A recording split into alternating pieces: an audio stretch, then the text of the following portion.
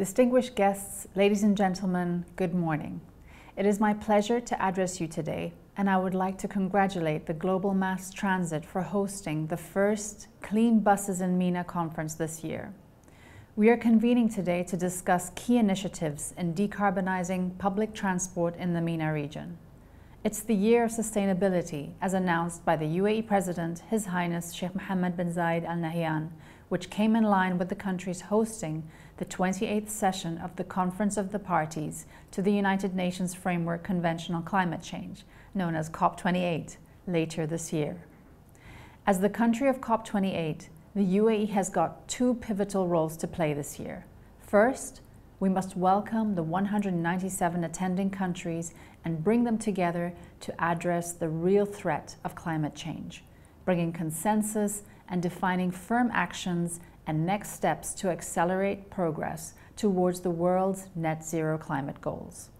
Second, as a member of the Paris Agreement, we must ensure that the UAE is making substantial efforts to realize its commitments as a signatory. Cutting down on carbon emissions and ensuring sustainability across all sectors has been the cornerstone of our fight against climate change. Thus, efforts to target the climate crisis are underway, with decarbonisation appearing to be at the forefront of the UAE's climate change efforts in preparation for COP28.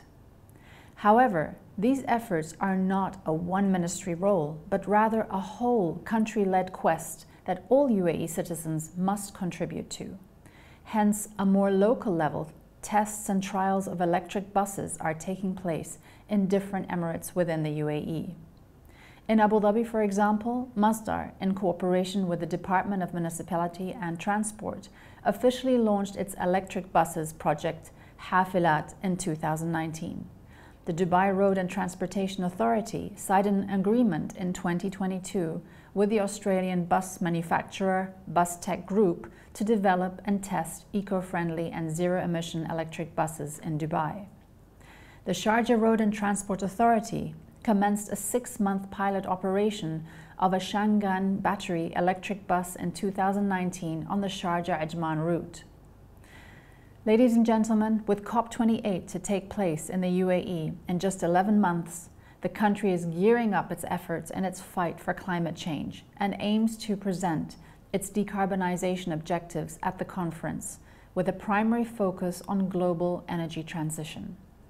A recent step towards achieving decarbonisation includes the formation of an expert group between the UAE and the US to govern the Partnership for Accelerating Clean Energy, PACE.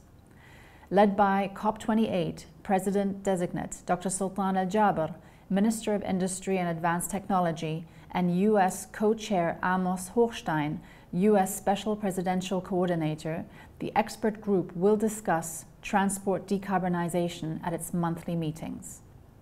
In conclusion, while the COP28 UAE presidency will highlight that decarbonisation is a global imperative, it is important to stress that multilateral efforts are required, not only from governments and companies, but from society at large, to combat the climate crisis. Thank you.